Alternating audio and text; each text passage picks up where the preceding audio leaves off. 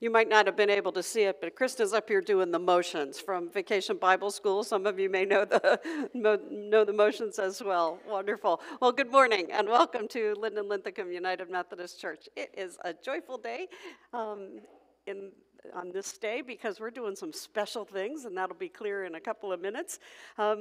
It is also wonderful to welcome the folks who are at home, and we know that you're there, and we are glad to be a part of a worshiping body that extends beyond what this particular space holds, and so we're glad that you're there.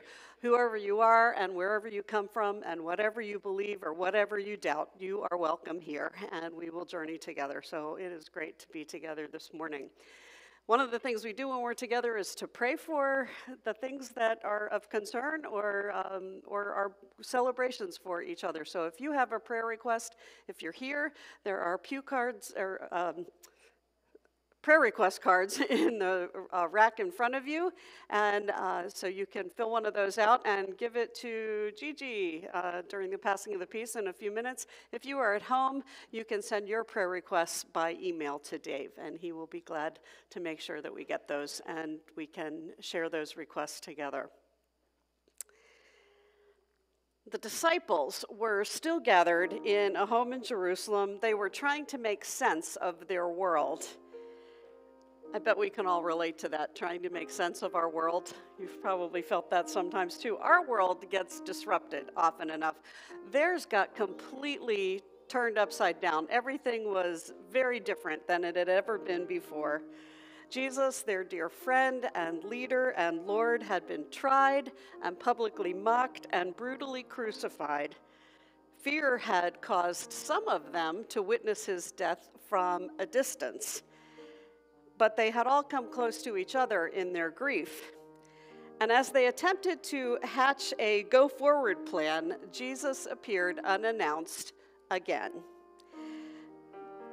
They were sure of very little at that moment, but one thing they did know was they needed to stick together, at least for a while. They belonged in that group of frightened, grieving, and confused people. They didn't have to explain themselves or wonder if they fit in. They knew that they belonged. Some of us, as we think about that occasion, might have a mental image of a pristine Jesus, maybe dazzling white, kind of like is described at the Transfiguration. I am not sure that that's exactly what the disciples saw in the story that we're going to hear today. Remember that Jesus had been beaten and crucified and buried, and when Mary saw him in the garden, she thought he was the gardener.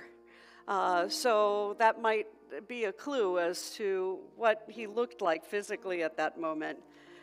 But they knew where they belonged, or at least with whom they belonged, and Jesus' appearance helped them to think about how they were to behave in the world, to live as followers of a crucified and risen Savior.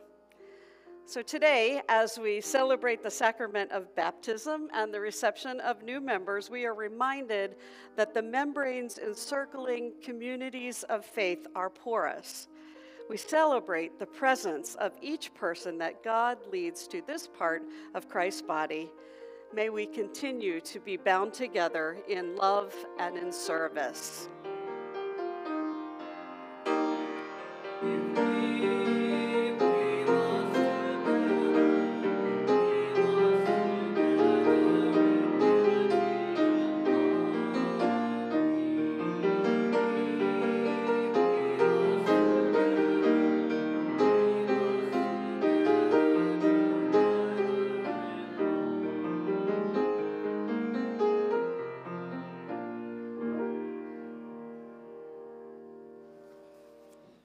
Good morning.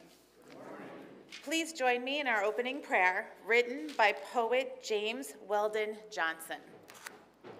O Lord, we come this morning, knee bowed and body bent, before thy throne of grace.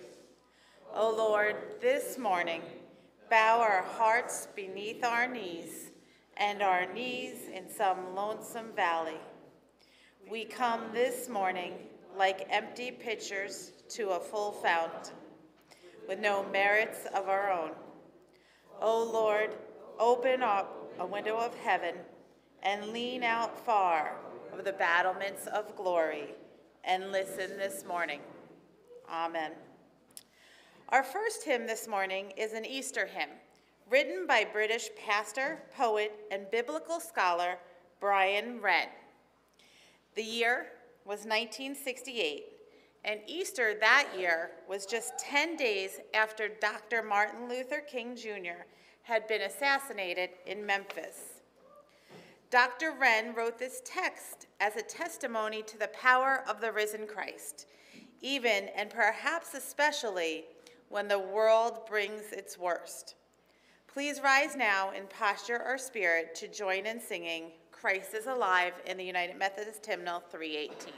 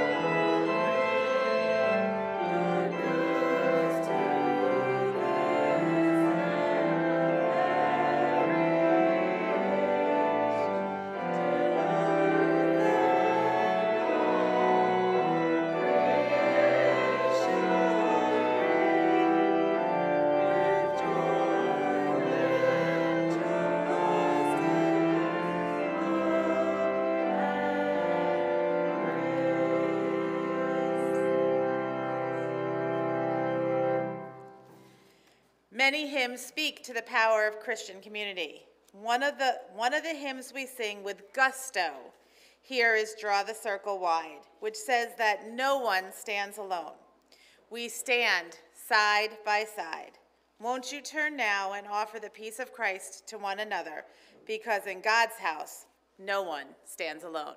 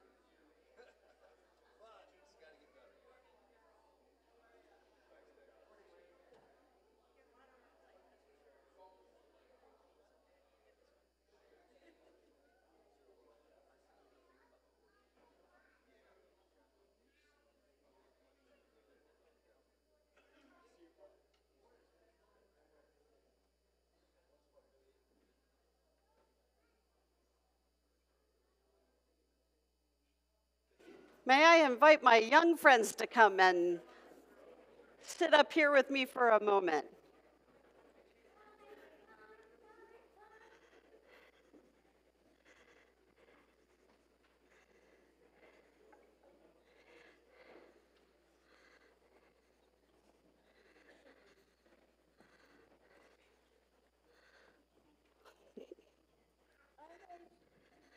Hey, TJ. How's everybody? Is everybody good? Okay, I'm glad. I'm glad to see you guys. I just wondered if anybody noticed that there's something in the middle of this area is called the chancel. And I wondered if anybody noticed that in that area, there's something that's sitting there that is not always sitting there. Did you notice that? Did you notice? Did you notice? Yeah? Anybody else notice when you came in? Did you say, that's not always there? You know why. So you don't tell everybody yet. You're not telling anybody. Okay, good. You know what it is because you know why? Why did you say you know why, Simon?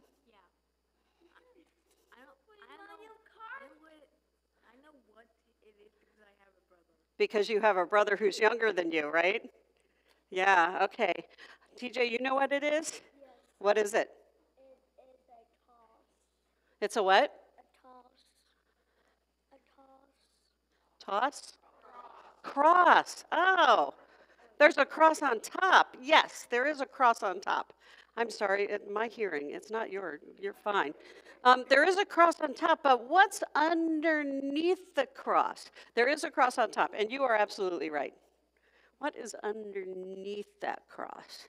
Besides, it looks like a little cabinet, right, maybe, or like a stand of some kind. But there might be something else in it. What do you think it is? It looks like a pedestal where you could put something, but this is special. This one, there's something inside it. There is water inside, right? You knew that, yeah. All right, now, these guys knew this. Leah and Ashlyn knew this because yesterday we were talking about a special occasion that's going to be theirs next week. So, yeah, I did show you. So there's water in here, and what do we use the water for? A water bottle. Well, It's not a bad idea, but in this case, no. Because the way that the water is in there, it would be really hard to fill your water bottle from that. And I'll show you so you can see that that's true. It's it's a bowl with water, right? Do you want to see? Okay, come on up here. Let's all look while I throw my things on the floor. Okay, let's look. Let's just take a look. All right, now this is really cool. Somebody made this a long time ago, and this actually slides. Isn't that cool? It's very cool. It slides, and there's water inside. So you can see, Oliver, can you see that would be hard to fill your water bottle from this, right? There's not like a spigot or anything like that. It would be difficult. So what you do is you slurp it up and then put it in your water bottle. Oh, yeah, if you had a thing to do that, you could do that. Yeah. Like you put your finger in and then you put it on your face. You already know. That's right. That's exactly. So that's going to happen next week for you two, but who's that going to happen for today? You guys, right? Yeah, so this is a baptismal font. That's what the word is, but it's the place where we put the water for baptism. And when we have baptism, what we're doing is saying to God, this person is yours. And we're going to bless them in a very special way. So today, Mackenzie and Madison and Riley are going to be baptized. And a couple of you were baptized in this church. If you were baptized in this church, were you, Henry, were you baptized in this church? Oh, it's stuck. Okay. So some of you were baptized in this church. Some of you might have been baptized someplace else, and that's cool too. But this is the moment at which we say that somebody is you're already really important to God, but this is the moment at which we say, you're part of the family, and we're committed to being the people who teach you about Jesus and help you to follow in God's path. So that's what's going to happen today. I wanted you guys to see that. So what I want to ask you to do is, if you are being baptized today, if you would stay here with me. If you're being baptized next week, or if you're not being baptized today or next week, if you would go and either sit in the front there, either on the floor or in the first pew or two so you can see. And if Mackenzie and Madison and Riley's family would come to stand with them, that would be very cool. And if you guys would can you go a little farther away, because people are going to need to walk here. So you guys stay here. Riley, Madison, Mackenzie, you guys stay up here with me. And your folks are going to come too. And the people that are going to be supporting you, they're going to be with you right here. Yeah, that would be great. Perfect. Sure, why not? They can. They can.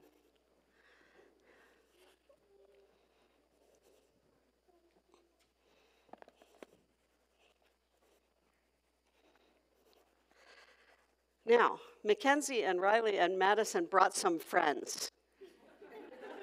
And I think it's always cool to have some friends who stand with you. Do you think so? Yeah, no one stands alone, right? Henry, you're not being baptized today. I know there is water. You're not being baptized today. Your day was a different day. Yeah, thanks. So one of the things that we talked about a few weeks ago, right, was that a lot of times people who are baptized are either little bitty babies or they're grown-ups, or at least teenagers. And you guys are any of you little bitty babies? No little bitty babies. Anybody a teenager or a grown-up among you three? No. Okay, so what's to do, right? So we talked about that, because when someone's baptized, if you're a little bitty baby, then somebody makes promises for you. But if you're older, then you make promises for yourself. But if you're in between, you can know what you think and what you believe and what you want, but you can't always make it happen, right?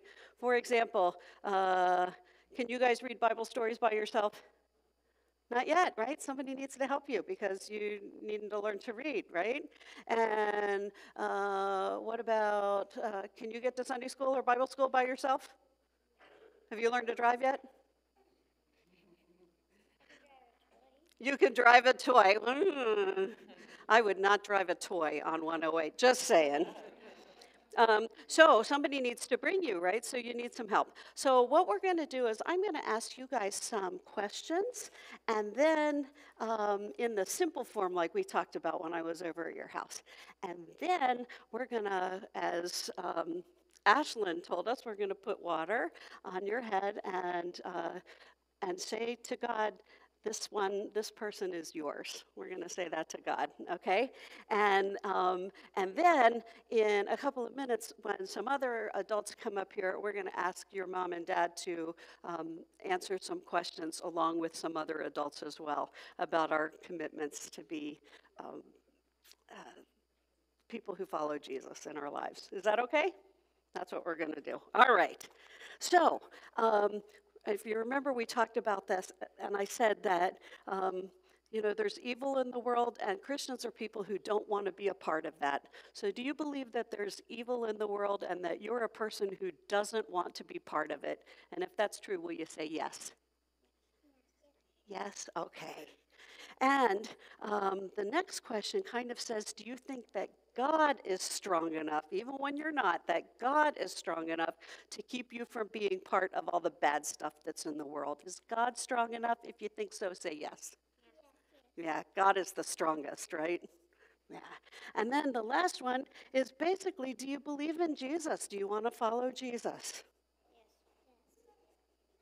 How about you? Is that a yes? Yes. Okay, awesome.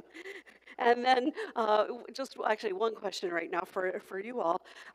Will you nurture your children in Christ's holy church, that by your teaching and example they may be guided to accept God's grace for themselves and profess their faith openly and lead a Christian life? And if so, will you say, I will? I will. Awesome. All right. Now, what did I tell you I was going to do? I said I was going to put water. Yeah, I did. All right. Who's first? Are you first because you're the oldest? Mackenzie, I baptize you in the name of the Father, and of the Son, and of the Holy Spirit. Amen. The Holy Spirit work within you, that being born of water and the Spirit, you may be a faithful disciple of Jesus Christ. Amen. Madison, are you next? Madison, I baptize you in the name of the Father, and of the Son, and of the Holy Spirit. Amen. The Holy Spirit work within you, that being born by water and the Spirit, you may be a faithful disciple of Jesus Christ. Amen. Are you next? You're next. Okay. Riley, I baptize you in the name of the Father, and of the Son, and of the Holy Spirit. Amen. The Holy Spirit work within you, that being born by water and the Spirit, you may be a faithful disciple of Jesus Christ. Amen. All right. So, my friends, these are our newest members of the family of faith. We give thanks to God for all that God has already done in your life and will continue to do. And I have something for you. You can do that? Yeah.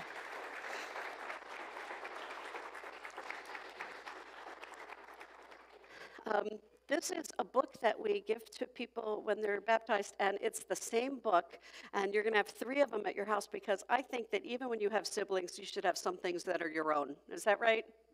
You share a lot of things, right?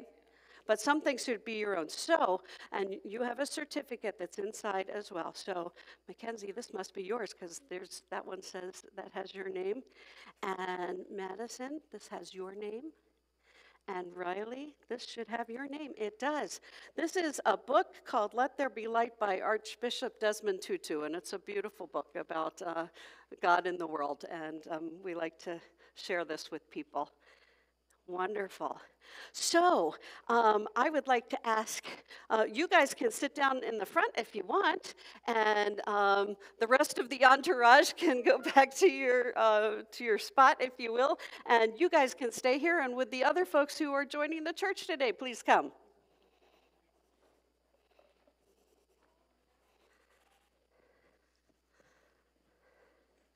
Why don't you sit there in the front pew with, maybe somebody will sit with you.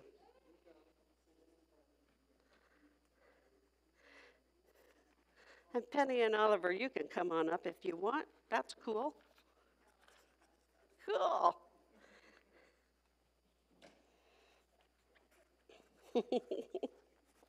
Good to see you guys. I know, those are big steps, aren't they, Penny? They are. They're big steps. No water bottle, but here you are.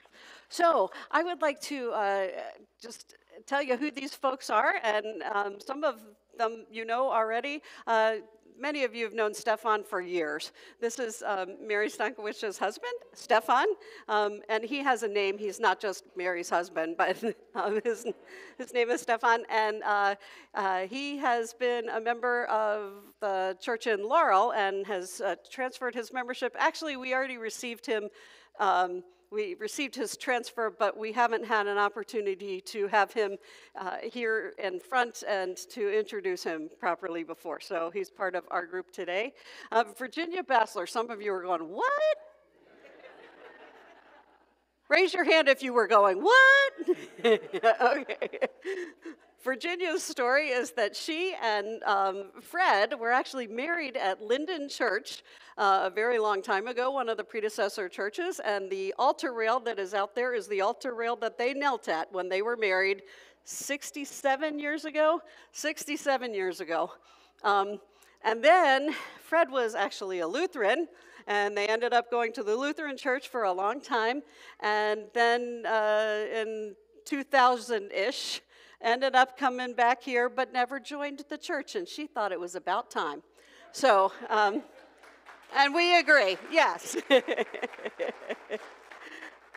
This is Marianne. Marianne has been, I don't know, how long have you been with us? A year? 2? I see, I'm bad with things. 2 years. And Marianne comes from Emmanuel Church in Skaggsville and has gotten really connected with outreach ministries. And we give thanks to God for her passion for people who are in need of whatever, and appreciate the way that she's leading in that area. This is Gage, and he was supposed to be with his wife, Carrie, but baby Ina had a different plan. So Carrie, we know you're there, and you will respond at the appropriate time from home. Baby Ina was not on the schedule that you guys, she was on her own schedule and not the schedule that they had planned. Gage and Carrie, as they told me at one point, had stalked us online for a while. Remember telling me that? Yeah.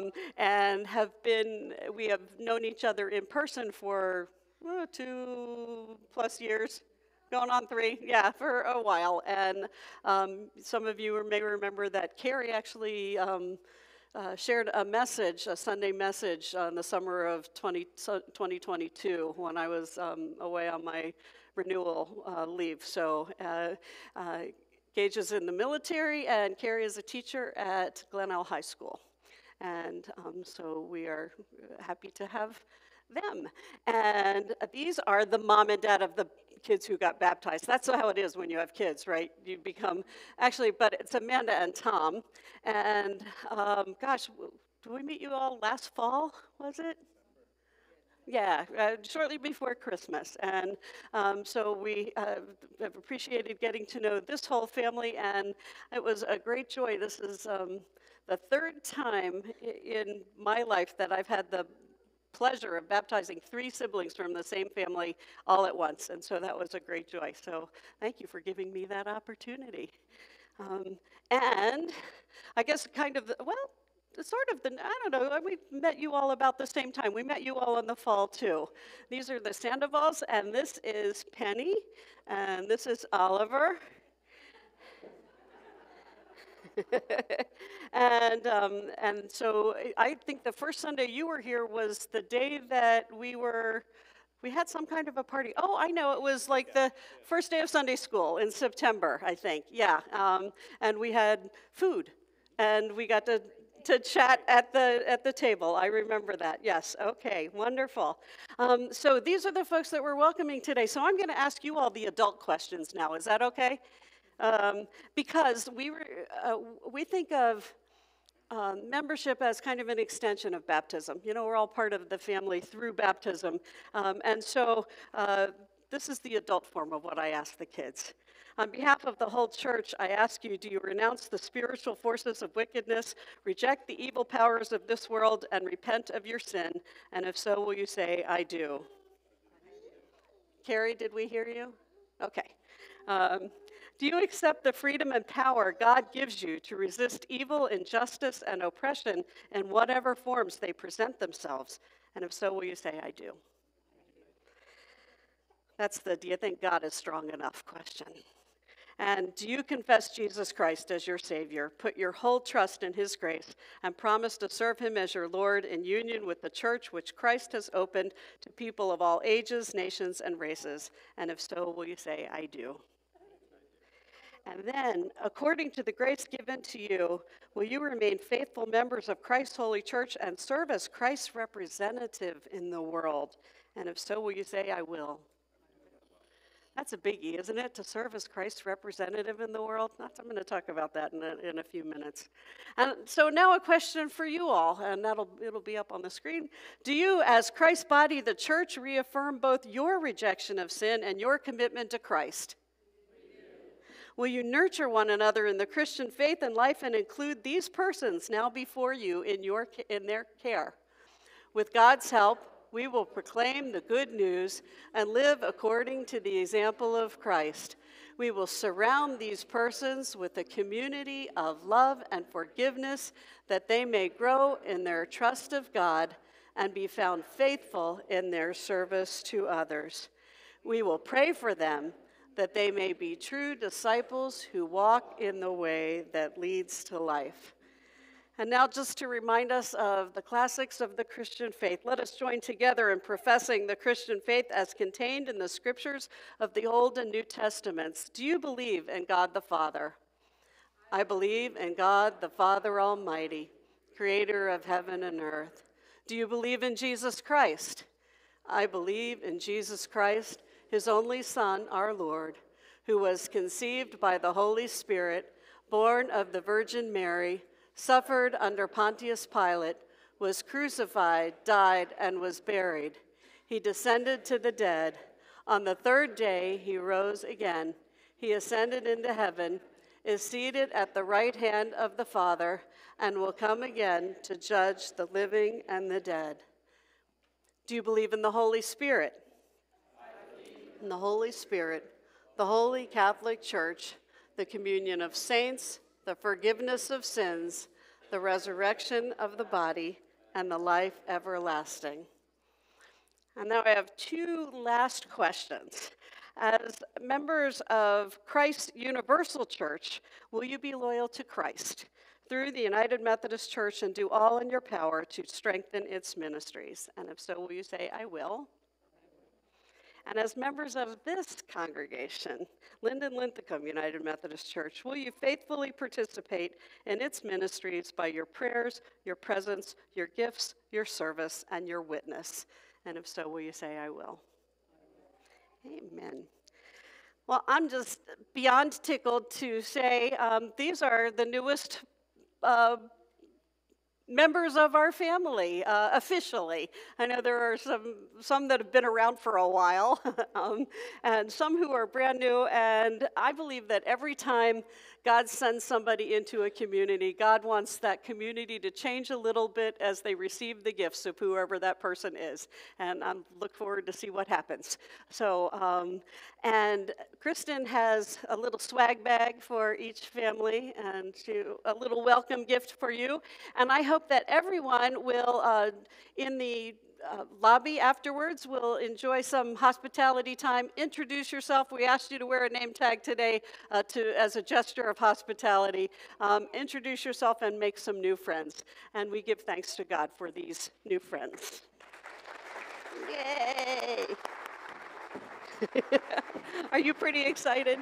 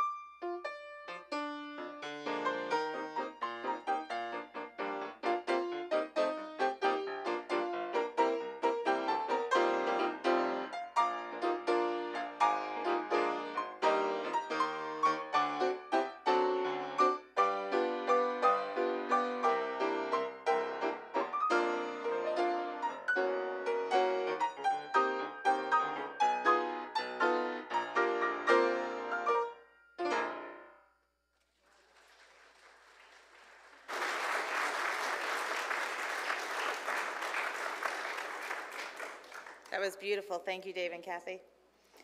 Our scripture reading this morning is another account of Jesus appearing to his disciples after the resurrection. I'll be reading from Luke 24, verses 36b through 48. While they were saying these things, Jesus himself stood among them and said, "Peace be with you." They were terrified and afraid. They thought they were seeing a ghost. He said to them, "Why are you startled? Why are doubts arising in your hearts? Look at my hands and my feet. It's really me. Touch me and see. For a ghost doesn't have flesh and bones like you see I have." As he said this, he showed them his hands and his feet. Because they were wondering and questioning in the midst of their happiness, he said to them, "Do you have anything to eat?" They gave him a piece of baked fish. Taking it, he ate it in front of them. Jesus said to them, "These are my words that I spoke to you while I was still with you, that everything written about me in the law from Moses, the prophet, and the Psalms must be fulfilled." Then he opened their minds to understand the scriptures. He said to them, "This is what is written. The Christ will suffer and rise from the dead on the third day, and a change of heart and life for the forgiveness of sins must be preached in his name to all nations, beginning from Jerusalem. You are witnesses of these things." This is the word of the people of God. This is the word of God for the people of God. Thanks be to God. Amen.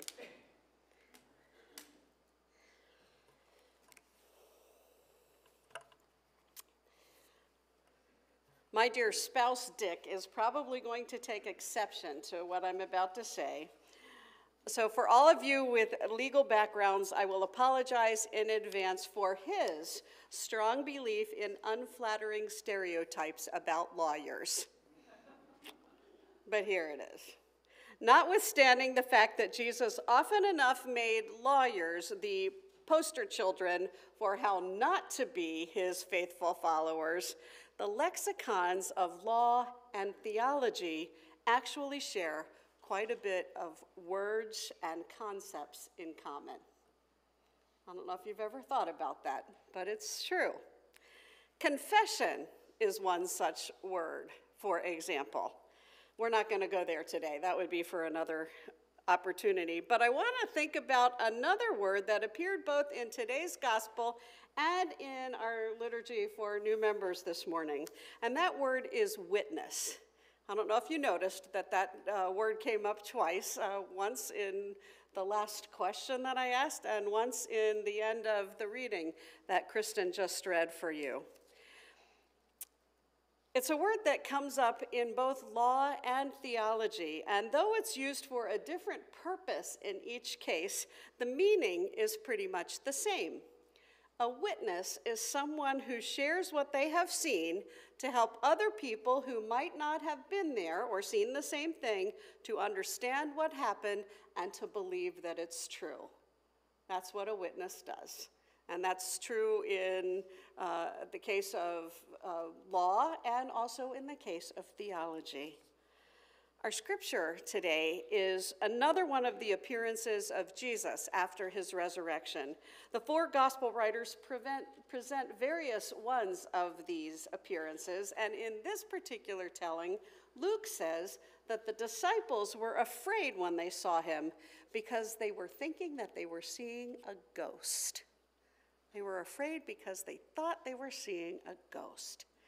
Jesus, being Jesus, reads the situation quickly. He knows he doesn't have a lot of time left with these precious followers and friends, and he needs to get them ready, like right away, to be able to continue his work.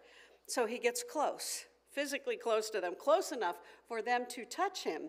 He needs them to know that he's not a phantom. He's really there speaking to them, and they need to hear him and hear him well.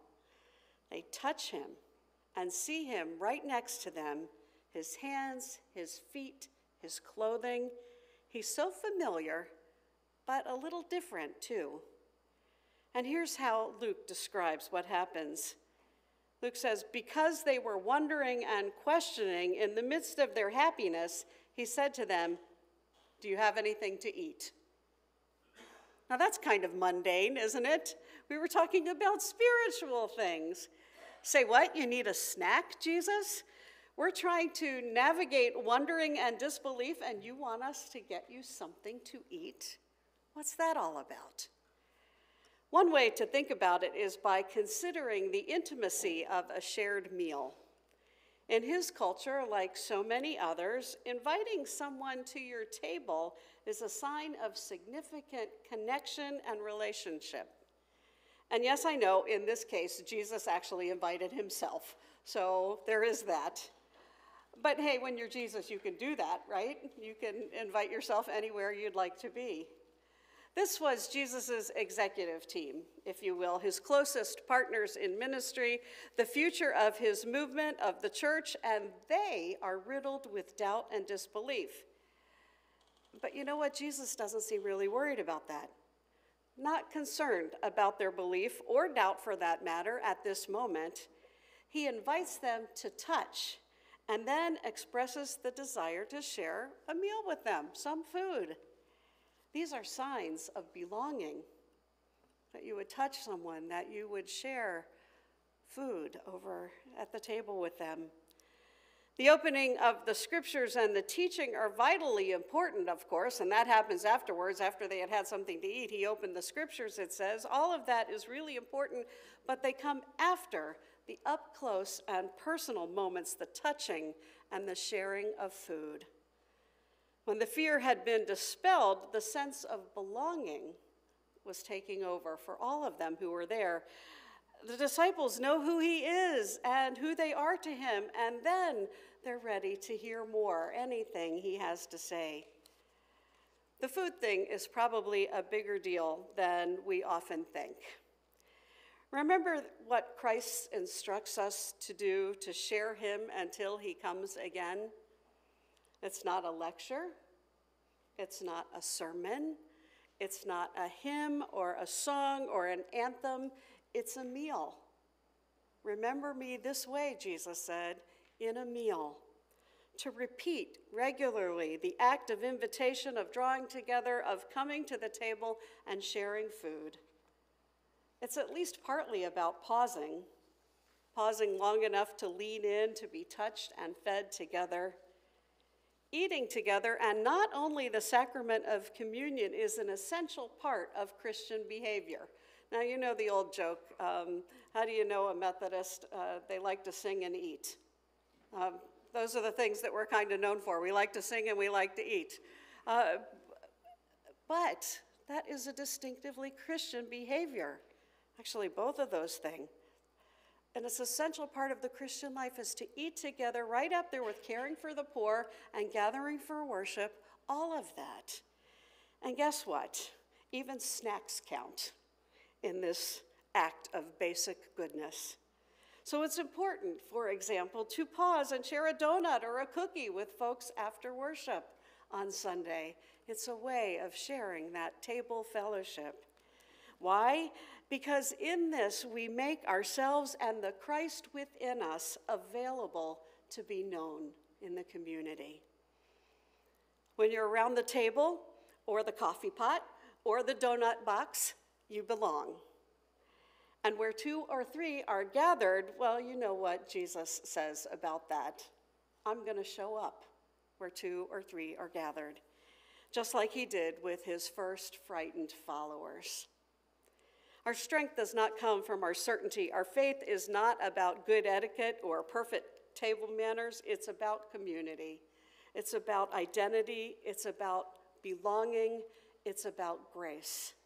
And when we've touched grace and tasted community, then we're ready to be witnesses.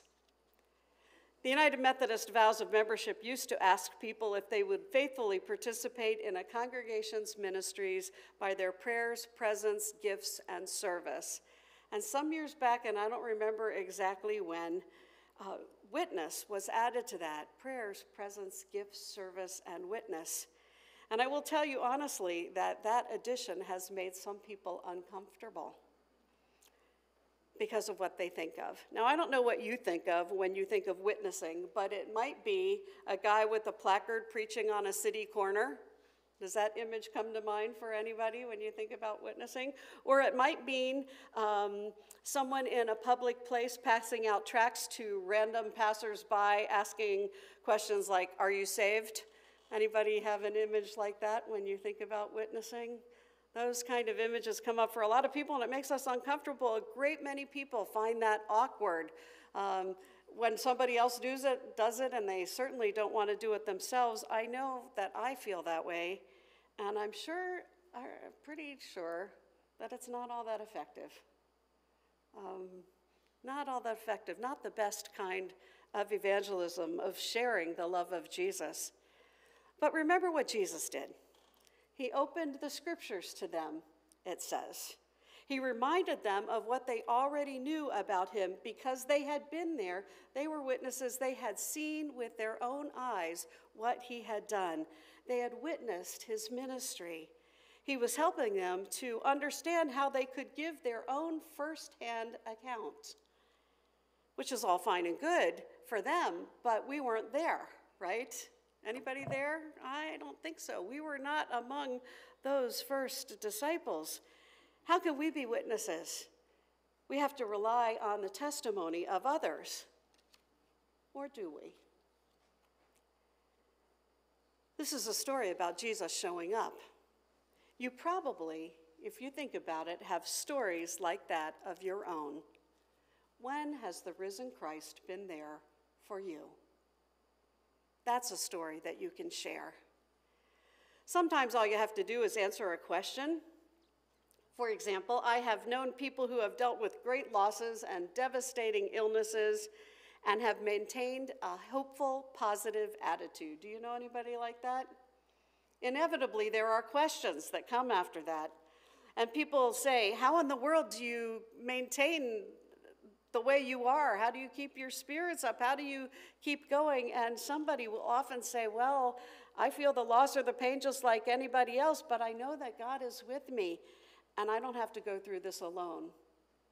That's being a witness. That's telling your own story about how Jesus has shown up for you. I think of folks in 12-step programs who share their experience, strength, and hope with others who are still suffering with some kind of addiction. Sharing our own stories can require vulnerability, but it might be just what somebody else needs. To hear someone say, there is hope for you, just like there is and was for me, will you let me show you how you can get that help and that hope? That kind of vulnerability might save someone's life, literally. You are my witnesses, Jesus says. You are the ones who will share about me, who will invite people to change their hearts and lives and receive forgiveness. A witness is no more and no less than someone who shares what they have seen to help someone else to know it's true. That's all. You, my friends, are witnesses. You're witnesses to the saving love of God, delivered by a crucified and risen Savior who just keeps coming among us, meeting us at the table, in locked rooms, and everywhere we go. As people who belong to this Savior, you've been invited to his table.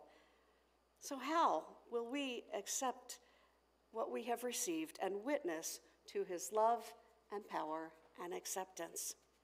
It's a work that's a precious gift to those who come after us. If those first frightened followers, the disciples, hadn't taken it up, where would we be?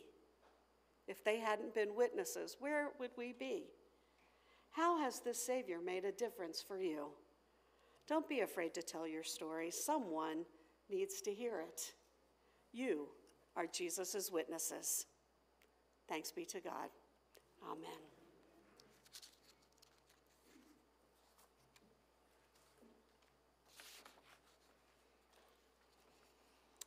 When we pray, we invite God's Spirit to be with us, and we open ourselves to the movement of that Spirit. And though it's true that God longs to hear from us in prayer, it's also true that the benefits to us as praying people are beyond what we can imagine or deserve. Let us open ourselves to the Spirit in song and in prayer.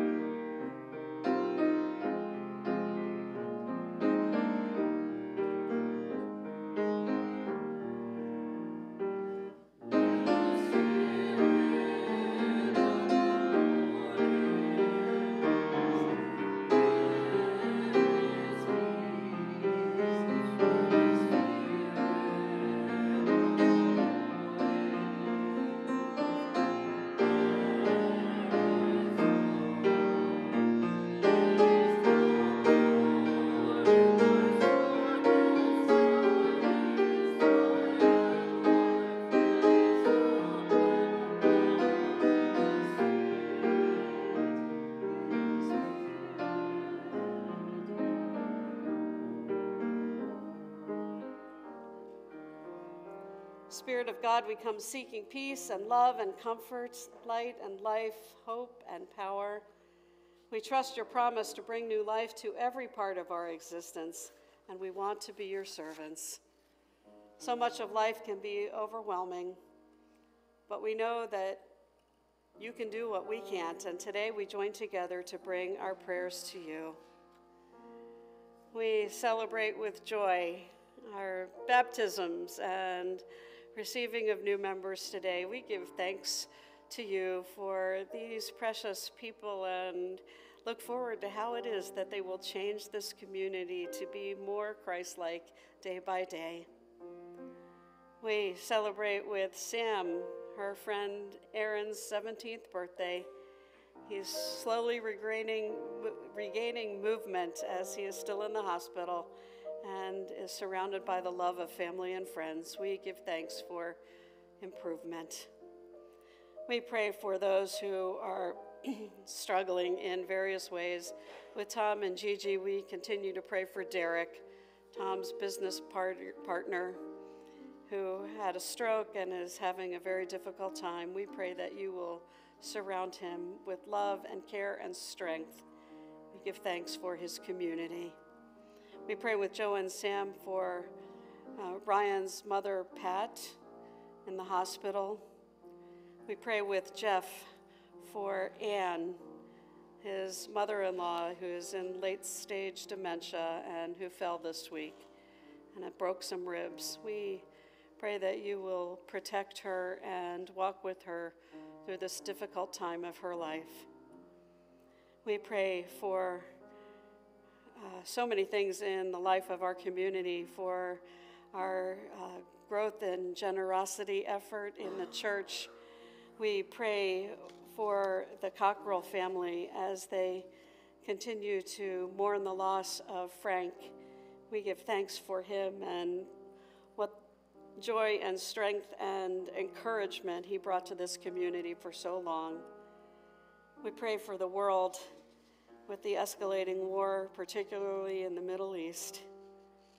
And we pray with Penny for Marty following a recent unsuccessful surgery, that you would walk with him during this time. Gather our prayers together, O God, in the name of Jesus, who taught us to pray together. Our Father, who art in heaven, hallowed be thy name. Thy kingdom come, thy will be done, on earth as it is in heaven. Give us this day our daily bread, and forgive us our trespasses, as we forgive those who trespass against us. And lead us not into temptation, but deliver us from evil.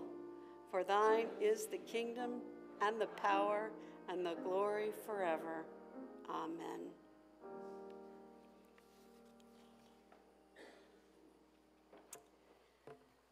So what's been happening at LLUMC this week? Well, a lot of special stuff happened this morning, right? And is still happening.